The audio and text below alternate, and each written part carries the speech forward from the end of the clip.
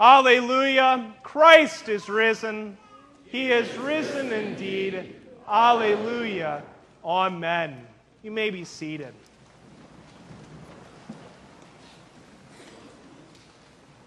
The word of the Lord, from which we meditate upon this Easter morning, comes from the mouth of the angels. Why do you seek the living among the dead? He is not here, he is risen. Remember how he told you while he was still in Galilee that it is necessary that the Son of Man be delivered into the hands of evil men, be crucified, and on the third day rise. And the women remembered his words. Here ends our text. In the name of our risen Savior, dear friends. Easter can be a little bit overwhelming. It can be easy to be overwhelmed on Easter when we have the trumpets and the brass and the organ and the choir singing to us God's praises.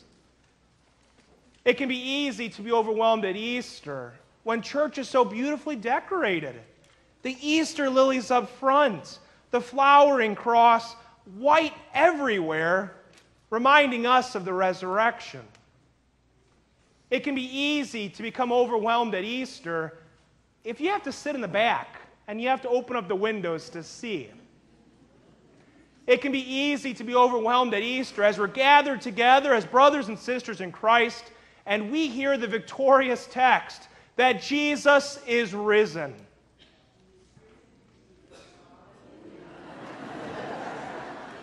Working on that. And it can be easy as we cry out our victorious song, Christ is risen. He is risen indeed. Alleluia. Now, that was good. But today, as we can be overwhelmed with joy and excitement, as St. Luke tells us again the resurrection story, he focuses us in on one thing: remembering. On that very first Easter morning, it must have been overwhelming as well. Talk about a roller coaster of emotion.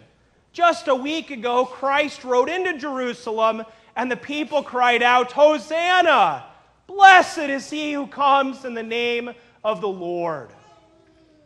Just a few days later, all they could cry out was, Crucify him! Crucify him!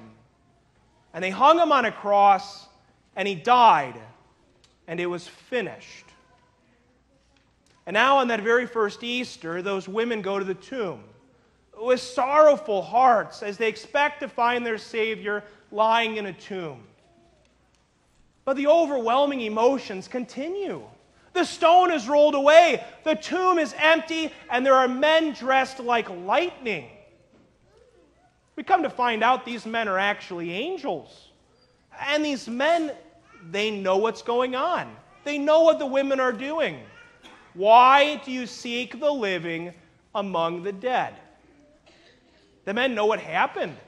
He is not here, he is risen. That was good. I didn't plan for that one, but that was good. But in the midst of that very first Easter, emotion, commotion, and all the like, again, St. Luke draws our attention to one thing. We're told that the women remembered Jesus' words. That's what St. Luke wants us to do this morning. On this Easter, 2016, he wants us to remember Jesus' words. For on that first Easter, when Jesus rose from the dead, in the midst of the fear and the excitement and the wonder and the overwhelming emotion, his people faithfully and simply did one thing. They remembered his words. So that's what we do today. We remember Jesus' words.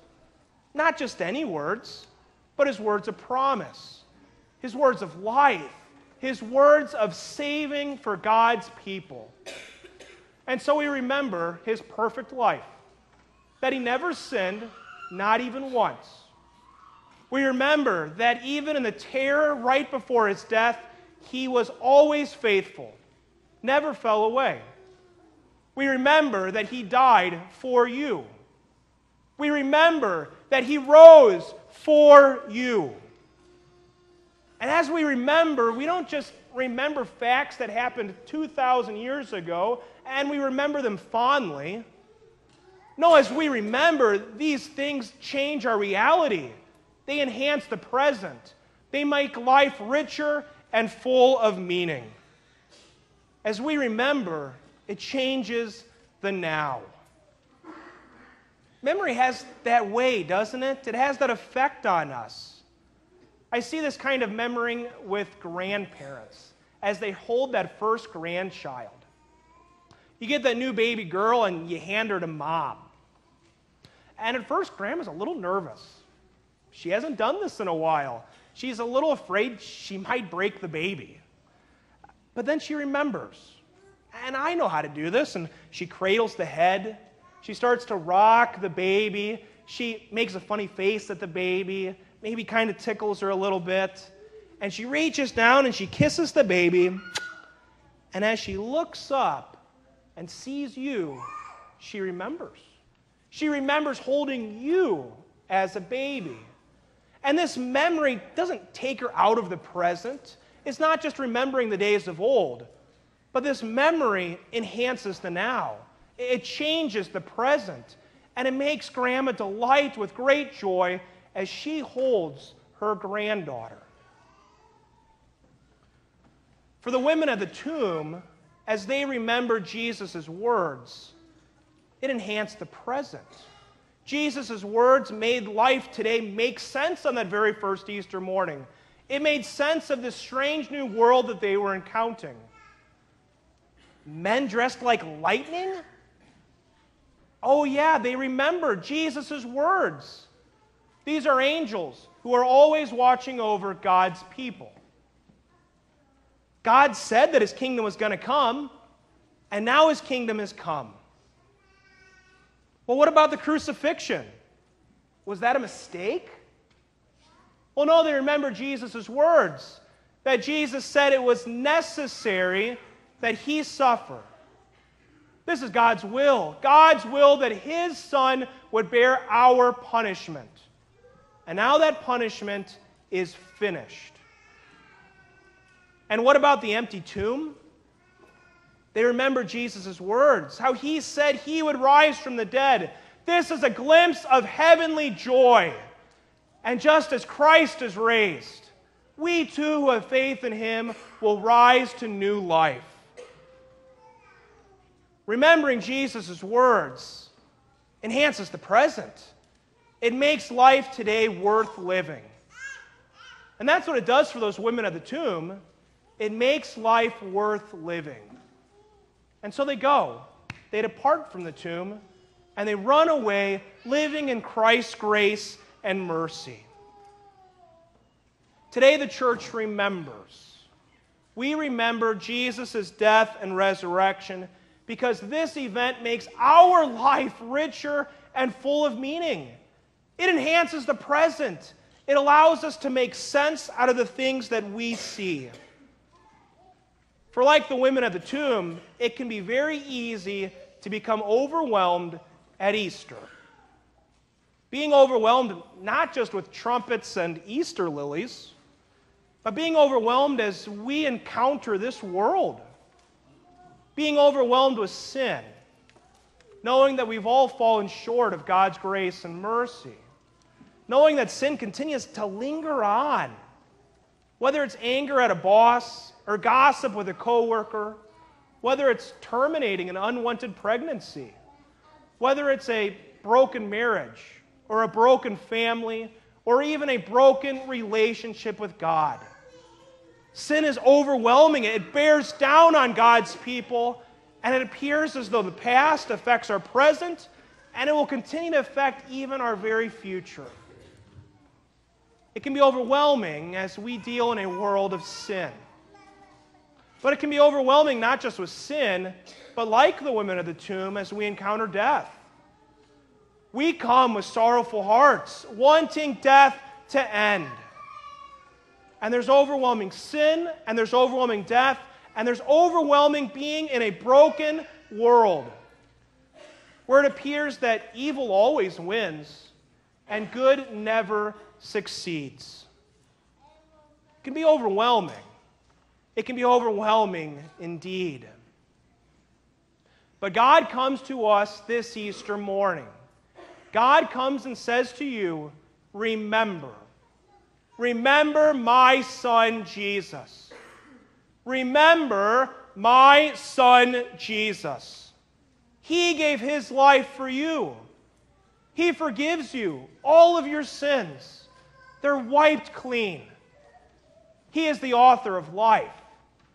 And he promises to give life to all of those who believe in him. In him, you are part of my kingdom.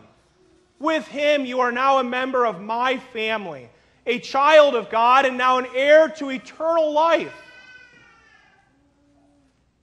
As we remember, it enhances our present. It makes today richer and full of meaning. When God makes his love known for us in Jesus, no longer do our former sins affect our present. No longer can death affect those who we love. No longer does evil reign. But now it is the Lamb who reigns, and now he continues to reign forever and ever. Alleluia. Jesus lives, and we continue to trust his words as he promises life to all of God's people. Today, as Luke tells us again the resurrection story, he calls you to remember. To remember Jesus' crucifixion and his resurrection. In him you are forgiven, and with him he grants to you life forever. Yes, it can be overwhelming at Easter, but that's because God's love is overwhelming. Alleluia, Christ is risen. He is risen indeed. Alleluia, amen. Now may the peace of God that surpasses all understanding guard your hearts and minds through faith in Christ Jesus. Amen.